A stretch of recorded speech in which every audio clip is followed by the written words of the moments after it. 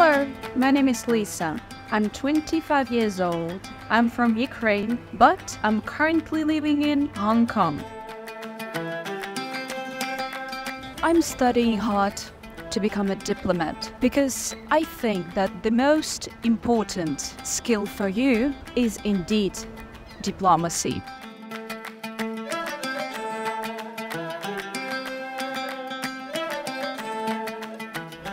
Diplomacy is a skill that helps to address the most complex global issues, foster cooperation, and find peaceful solutions.